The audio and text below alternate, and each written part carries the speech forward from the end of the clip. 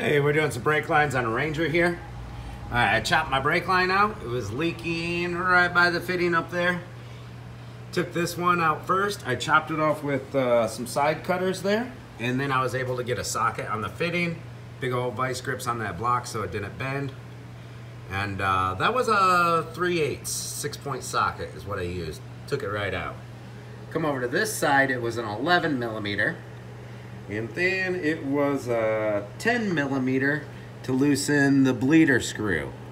Now this is real rusty. I went to break it free and it broke free. Sometimes you need to heat them up so they don't snap off, because they will snap on you. Alright, so I'm going to fabricate my own lines. You can buy like a 2-foot chunk with the fittings already flared on it if you want from the parts store, but I go through so many brake lines, I just make it myself. So the easy way is just buy the prefabricated line. And then we've got our fitting here. I'm going to reuse my fitting. So that's where I cut it off with the side snips. And I'll just take my little Dremel tool and cut off the top, nice and flush. To clean up the top of that guy. Nice and shiny. And then we're gonna, these are 3/16 lines, so we'll use a 3/16 drill.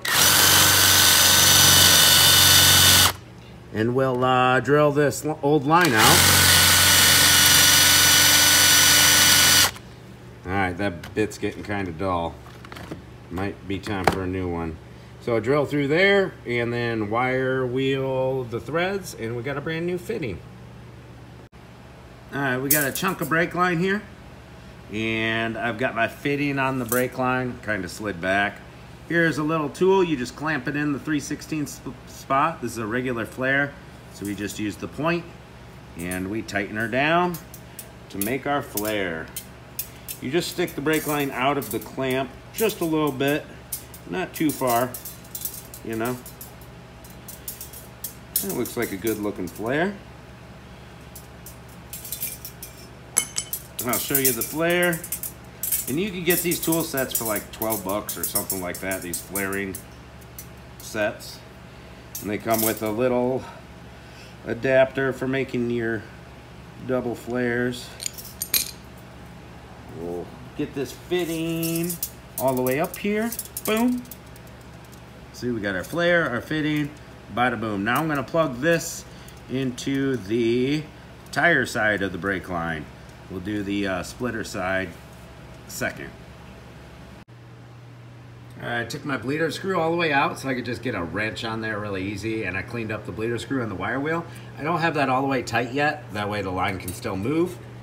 I've routed it around, put it in the clip, and right here I have my estimated cut spot there. It's okay to leave yourself a little extra in case you mess up.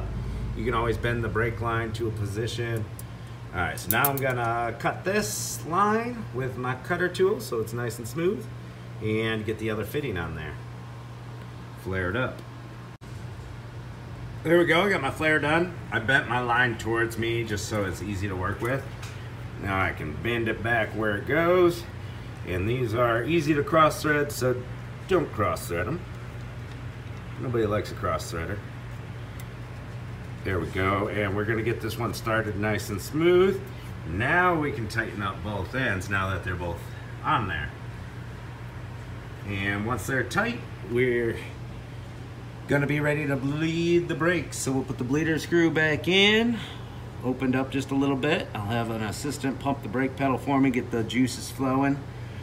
You know, top off the brake reservoir. Got a video on brake bleeding, so. And then after we bleed the brakes and everything's tight, double check for leaks on your fittings. See how that's like dripping out because it's not tight? Well, if it's doing that while it's tight, that's no good, right? All right, there's doing a brake line, rear brake line on a Ranger. Let's go.